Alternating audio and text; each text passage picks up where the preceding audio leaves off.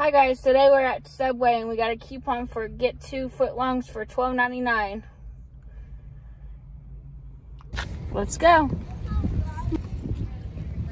We'll get 2 footlongs. Stay.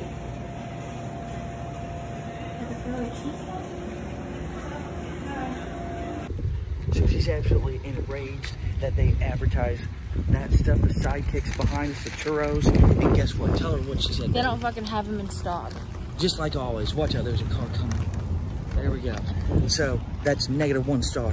That's why y'all don't have no customers either. That's right. Let's angry these footlongs like they're penises. We are opening the long of the foot. Look. Buy one, get one free.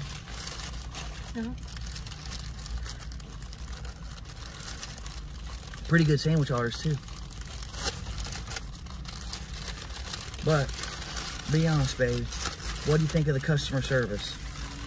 Horrible. What'd she do? She was rude. There you go.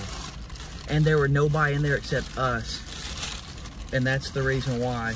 I wish people could understand that. What are you looking at? So I got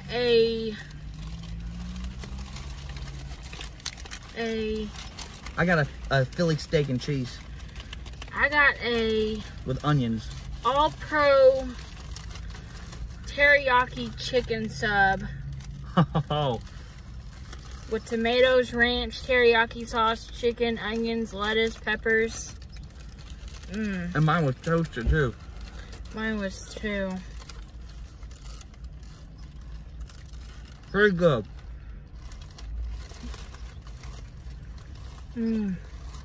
What do you think, baby?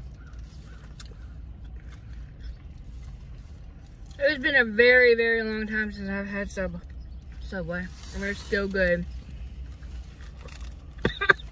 Subway has a certain taste to them. I think.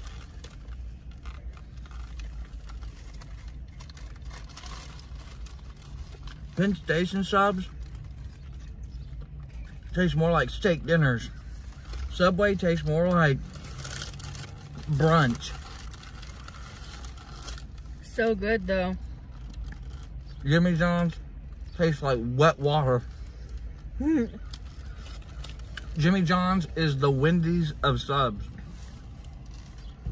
Because Wendy's burgers and fries are wet. They taste like water. Just like Jimmy John's, but Subway is the good in-between brunch sub. What do you think about yours? What the fuck? Shit. God damn it. Tastes wonderful. Mine tastes great too. The steak and what she got, and we'll give it a 3 out of 5 because the customer service was awful, but the food is great. I'm Bagz. And I'm President Ross. And he is out.